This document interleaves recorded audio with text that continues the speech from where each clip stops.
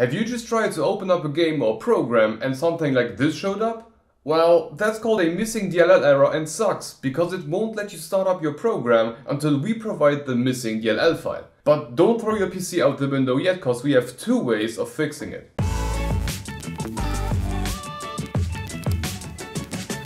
I'm running on Windows 11 here, but this will also work fine for Windows 10, 8 or 7. Okay, let's get started. Method number one is to install the DLL file ourselves. For this, head over to our website by clicking the link in the description or in the I symbol in the upper right corner. First off, scroll a bit down to the download section and download the DLL file. After downloading it, open it up and keep it on the screen. Now we need to open up our Explorer and head over to our main PC, then into the C drive and then into the Windows folder.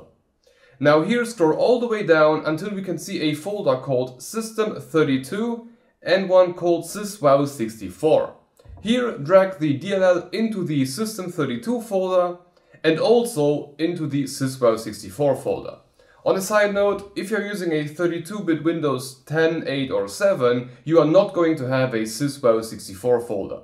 In that case, you can just skip that step. Now you can close all of these windows and restart your PC, and after a fresh restart of your PC, the program that was showing you the DLL error should now be detecting the DLL correctly and open up just fine.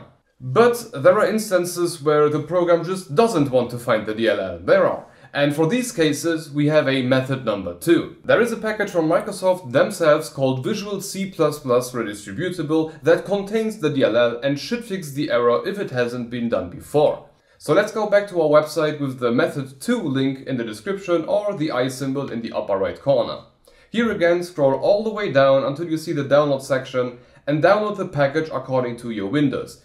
If you are running Windows 11, it's 64-bit no matter what. If you are running something older like Windows 10, 8 or 7, you need to know if you are running a 32 or a 64-bit version.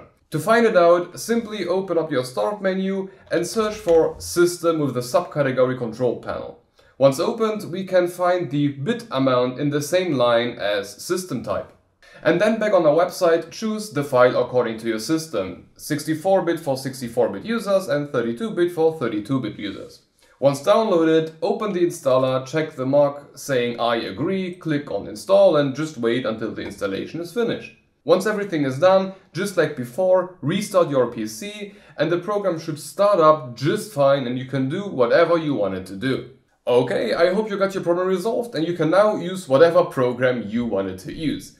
I know a bit which program can cause which DLL errors, but I would love to know for every DLL, so please let me know what exact program as a comment down below. And if you encounter a DLL error that has not been featured on the channel yet, don't be shy, just write a comment down below and I will add it to my to-do list. Anyway, I hope you enjoyed it and if it helped, leave a like, make sure to be subscribed with the bell icon to not miss the next video and have a look at one of these totally random videos.